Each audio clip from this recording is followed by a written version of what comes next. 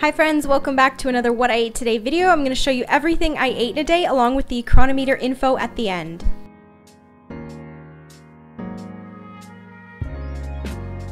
First thing in the morning, I drink 1 liter of lemon water, and then I have my B12 nutrient spray, and then after my exercise I have my fresh organic celery juice. So it was 2 heads of organic celery juiced in the juicer, which came to about 500 milliliters of fresh juice. I drink my celery juice first, and then I wait about 30 minutes and then make and eat my breakfast. So for my breakfast on this day, I had strawberry and chocolate banana ice cream. So I started off by adding the chopped frozen baby Thai bananas along with some frozen strawberries into the Vitamix blender, and I blended that up smooth and added that half into the serving bowl. I tried to mush everything over to the one side because I'll be adding the chocolate later, and then I just add that into the freezer while I blend up the chocolate portion. So then the other half of the frozen baby Thai bananas are in the blender along with the cocoa powder, and then I blend that up smooth. Then I take the frozen strawberry banana ice cream out of the freezer. It didn't really freeze that much. And then I added in the chocolate banana ice cream on the other side. It's become so hot. We're now in the hot season in Chiang Mai, so the banana ice cream was melting so quickly and very fast. I added on top a few more of the frozen strawberries that I just sliced up just for a beautiful finishing touch, and there you have it. There's the final result. Super creamy, super sweet, very filling and nutritious.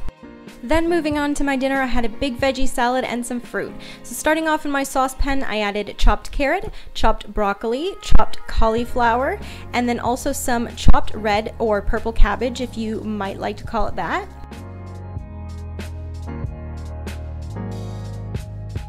Then I also added in some mushrooms, 2 different types of mushrooms. One of them, this one here, is called the oyster mushroom. I'm not exactly sure what the white type of mushroom is, but they're very rubbery and chewy, and they give the dish, the salad, a really cool and interesting texture and flavor.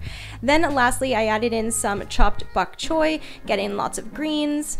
And then after I packed in all of my veggies into my saucepan, I added in a bit of distilled water, and then I place it onto a boil. Into my salad bowl, I have some romaine lettuce, some red leaf lettuce, and also some green leaf lettuce. I gave it a bit of a stir to make sure everything was incorporated well, and then I added on top 1 chopped cucumber and then a few chopped tomatoes. For my dinner part 1, I like to start off with some fruit, so I have 4.5 apples here. The other half of that apple was gone bad, so I just chopped it off, and there I just simply chopped up my apples into the bite-sized chunks that I desired. So along to have with my apples, I wanted some of these juicy medjool dates. We finally found some really amazing ones at the farmer's market, so we've been getting these every week. So I just pitted a handful of them. It was about 100 grams, and I really enjoy these. Then once all of my veggies are steamed to perfection, they're cooked to my liking, I then dumped it out into my salad bowl, minus the water that was in the saucepan, and then I gave it a little bit of a stir just to incorporate all of the veggies well. This is my dip, my dressing, so I have some red beans, tahini, hot chili flakes, and a bit of lime juice. I blended that up, which created this delicious bean paste.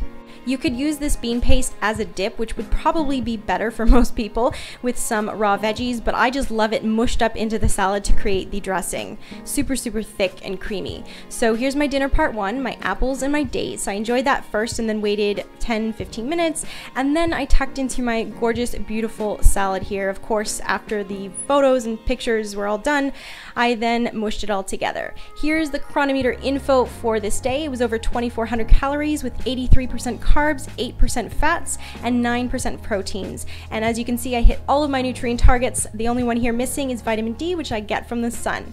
If you guys like this video, give it a thumbs up and subscribe for more. I will see you next time.